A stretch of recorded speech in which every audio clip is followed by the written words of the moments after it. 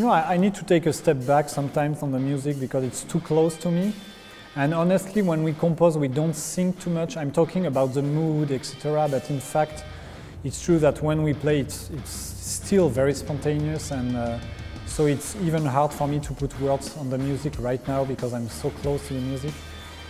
But yeah, I would say that it's violent, but not only because we have this anger, we have this violence inside of us, and it's why we play metal music. Honestly, when I'm behind the drums, I'm completely someone else.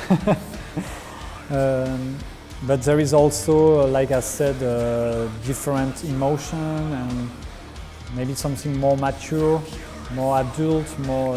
There is more. We can feel our love of rock music, our love of progressive music, because we love all kinds of music. So it's a good balance between all this. We decided to build this bubble, this studio, exactly for this reason, because we wanted to have no one between the music and us, and no one between the songs and the CD, you know. For us, it's very important, like we did from our previous album, for example, The Link or Four Master Series. On the second and third album we released, we were just by ourselves in the practice room from A to Z.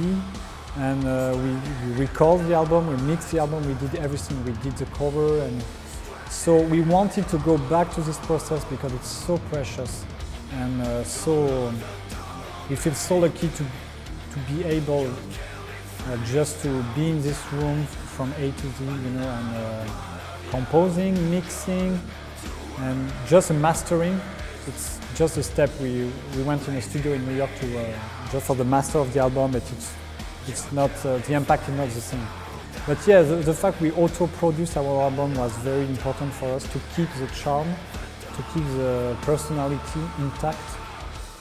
And especially when Joe is doing the vocals, I think when he's working by himself, I can tell that he always comes up with something very personal and very unique.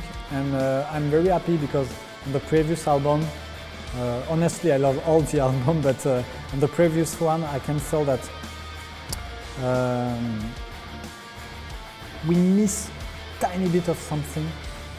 It's still a good album, but you know, and on this one, we kept the charm, you know. So I'm very happy with it.